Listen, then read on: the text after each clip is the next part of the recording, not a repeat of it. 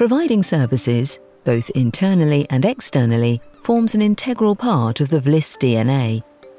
An important support service provided by VLIS is making research infrastructure available, including the research vessel Simon Stevin. The ship is owned and operated by DAB Fleet, while VLIS is responsible for the coordination of the oceanographic campaigns and research assignments. RV Simon Stevin serves academic coastal research in the southern bight of the North Sea and in the eastern part of the English Channel. It also serves as a training platform for students' marine sciences, as well as for maritime training courses, and as a testing platform for new technologies. The ship is equipped with both standard sampling equipment and sophisticated technologies, allowing scientists from various marine research disciplines in Flanders to study the atmosphere, the water column, and the seabed. To study the water column and its inhabitants, from microscopic planktonic organisms up to larger fish species, VLIS provides a whole suite of sampling nets and trawls. The lab facilities on board the ship enable scientists to process the catches and samples immediately. VLIS also uses the latest available sampling technologies.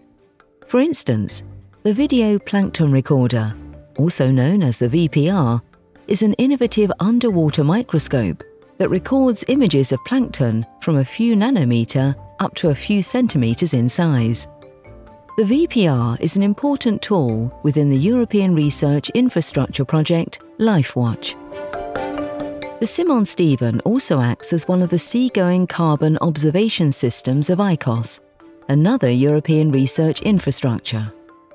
To sample the surface and deeper layers of the seabed, VLIS makes different grabs and corers available.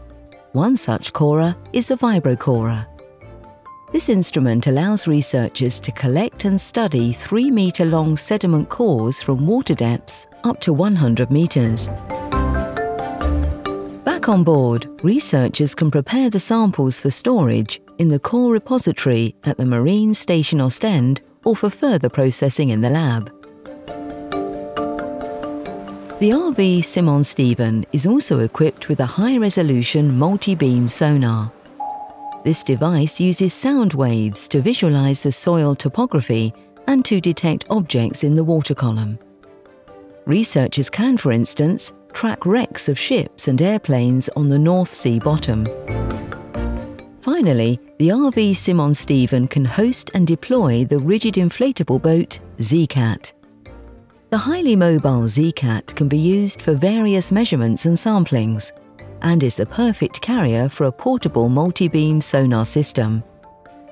The ZCAT can be deployed from the shore as well for sampling in coastal waters, the Belgian ports, and the Schelde estuary.